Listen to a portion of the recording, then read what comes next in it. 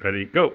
I've got a really awesome product here. This is like an immersion blender, a regular blender, a food processor, all in one. Take a look at the dial here in the front. You've got all of these speed settings that you can go through. You've got a power mode and even a turbo mode. I don't know if you can hear the difference, but man, it feels super powerful in my hand. So let me show you around a couple of the attachments.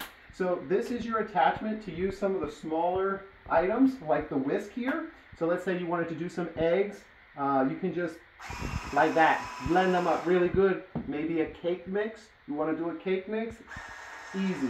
You can adjust the speed here, which is really nice. Sometimes if you don't have a speed adjustment, believe me, I've reviewed a bunch of these things. This stuff can be splashing out of the bowl, so it's really nice. How about instant coffee in the morning? These are awesome for mixing the coffee, frothing the milk, whatever you want. When you're done with that, you can take these attachments off by squeezing these two buttons.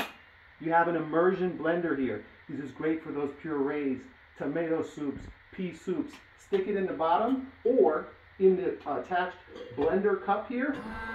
Blend up whatever you want.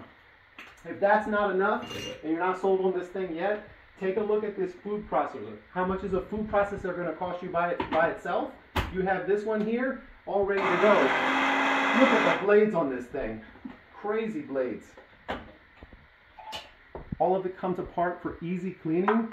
This is a slam dunk addition to any kitchen.